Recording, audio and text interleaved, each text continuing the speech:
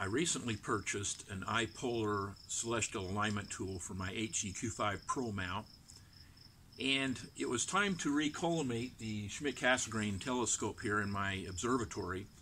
And so once I took it off the mount, I was wondering if I could fabricate some kind of an adapter to use the iPolar on my Schmidt-Cassegrain wedge to more finely align my permanent pier telescope with the celestial pole. And so I'd like to show you folks what I came up with. It actually worked really well.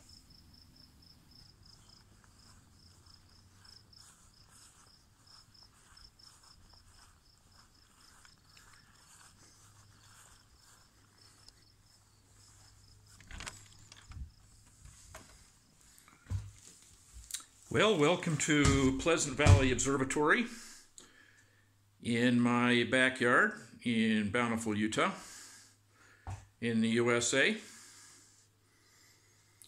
And as I mentioned, here's my telescope, my Meade LX200. I've taken it off of the permanent pier here to recollimate the optical train on my optical bench. It's just a little bit out.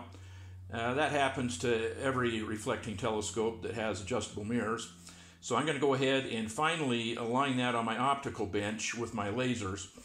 But while I had it off, as I mentioned, I was wondering if I could adapt my iPolar finder that I bought for my HEQ5 Pro to the Meade wedge here and use that camera to go ahead and get a more accurate polar alignment. Actually, to check the polar alignment I already have, that'd be kind of interesting to see how close I have it already. So let me get up on the platform and I'll show you what I've done. Okay, you can see the adapter that I've made mounted on the wedge plate of the Schmidt-Cassegrain telescope. And what I'll do here is I'll go ahead and take it off so that I can show you what I did.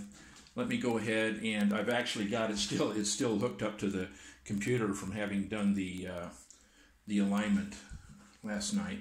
So let me go ahead and disconnect the iPolar USB, and then I can pull this adapter out and show you. Basically what I did is I got a piece of 2x4, and on my drill press I drilled a number of holes here that were all in alignment, obviously, to keep it on the axis. But I procured a bolt the same size as the bolt that attaches the telescope to the mount, and I cut it off and smoothed it out. And then you can see that I have used electrical tape to get a very, very nice interference fit with that hole in the mount. So it's nice and tight, and so it remains its accuracy as you turn it. And then when I set up the software, it connects the camera, and then it asks you to orient the telescope, as it were. If this were attached to my equatorial mount, I'd be turning the RA axis, and it would orient the camera in different positions, and then the internal software plate solves with its patterns of the stars in the north celestial pole area, and it tells you where your mount is currently pointed. And then it shows you where the celestial pole actually is, and then basically you use your telescope controls, your azimuth and your altitude controls on your mount to adjust it perfectly. Now, this worked out really, really good for me because I was able to just, turn this when it said position 1, position 2, position 3, and it worked really, really well. I was actually very surprised with it. And I guess another thing that I'm kind of pleasantly surprised is that my mount was actually only a little tiny bit off the north celestial pole. So all that tedium that I went to a little bit earlier really paid off. One cautionary note for those of you who would use this on a Schmidt-Cassegrain wedge on a permanent pier.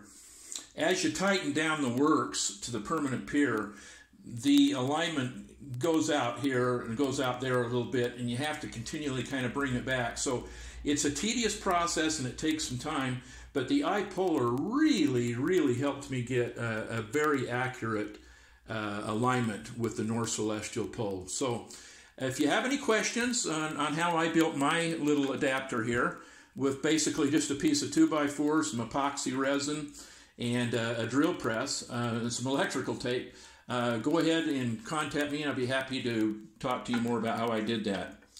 I did want to mention one other thing. Once I get my telescope here recollimated and I mount it back up here on my plate, I'm going to attach the iPolar to the little adapter I have and place it on the dovetail that rides on top of the telescope, and repeat this alignment procedure with all of the weight of my accessories and everything on there, because the weight factor could change the perfect alignment that I currently have a little bit.